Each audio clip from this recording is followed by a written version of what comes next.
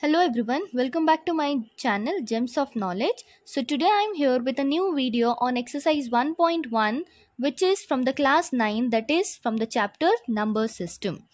So before starting my video, make sure to subscribe to my channel and also click on the bell button to get the notification as soon as I post my new videos.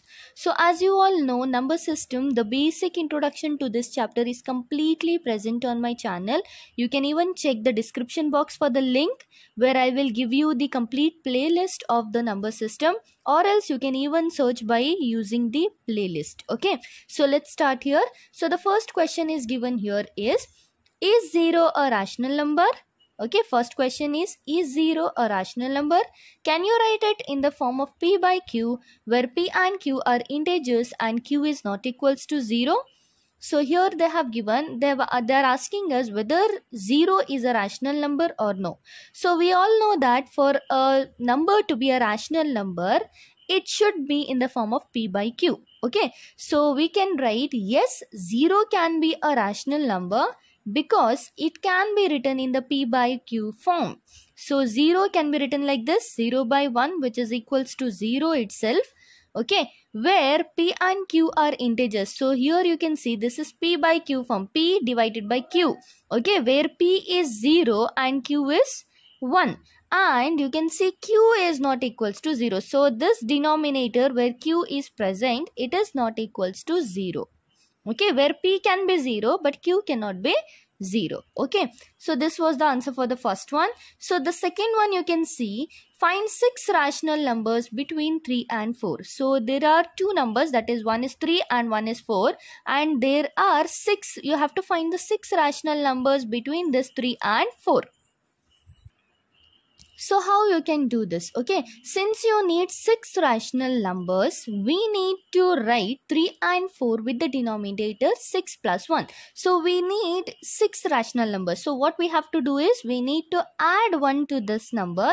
6 plus 1, we are getting 7. Okay, so that 7 we should even multiply with 3 as well as we should divide with 3. So that we are getting 3 into 7, 3 7s are 21 divided by 7, and you can see 4 divided by 7 into 7. So 4 7s are 28 divided by 7. So why we have to do this? Just see here, 7 1s are 7, 7 3s are 21. You are again getting 3, whereas here also 7 1s are 7, 7 4s are 28. Even here you are getting 4. So out of these numbers, that is 21 by 7 and 28 by 7, there are many numbers. 22 by 7, you can see here, 22 by 7, 23 by 7, 24 by 7, 25 by 7, 26 by 7, as well as 27 by 7. So here how many numbers? 1, 2, 3, 4, 5, 6 numbers you got. So these are the 6 rational numbers which are in between your 3 and 4. Okay, so the next one you can see here, find 5 rational numbers between 3 by 5 and 4 by 5. So in the previous question there was only 3 and 4. Now it is written with a denominator which is 5. 3 by 5 and 4 by 5. Since we need to find 5 rational numbers, what we have to do here? We need to find out 5 rational numbers. So we have to add 5 plus 1.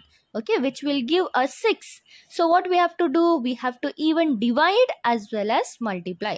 So 3 by 5 into 6 by 6. Okay, here it was 7 by 7. So 7 was here and 7 was here. Okay, the same situation here. Since here it is 3 by 5, it will become 6 by 6. Okay, so 3 6 are 18 and 5 6 are 30.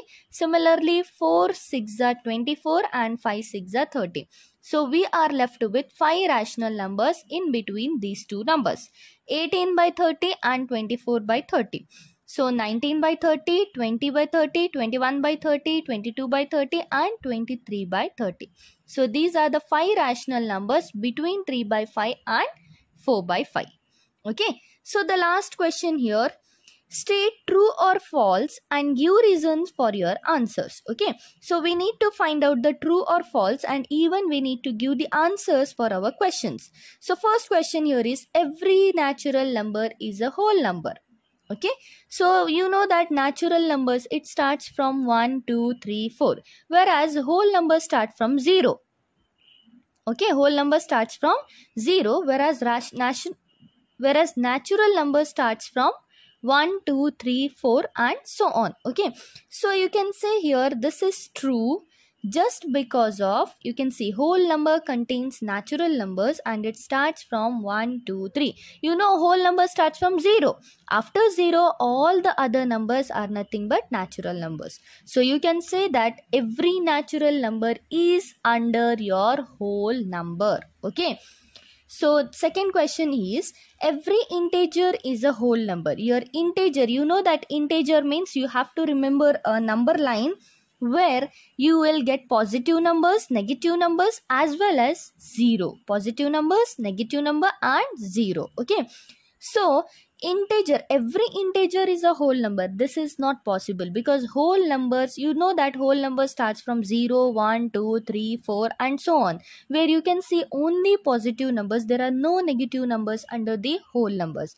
So you cannot say that your integers are coming under whole number, because the negative numbers which are present in the integers, they won't come under your whole numbers. So you can write it is false just because integer contains negative numbers which are not present in the whole numbers. Okay.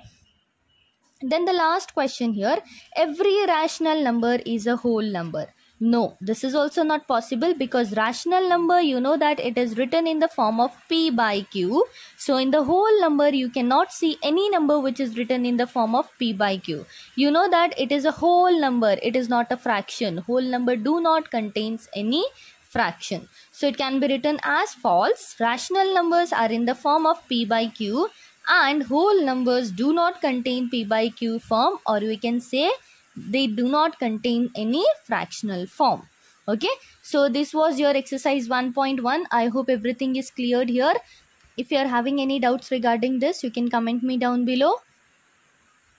I'll be back with another video. So till then, stay tuned and stay connected. Thank you.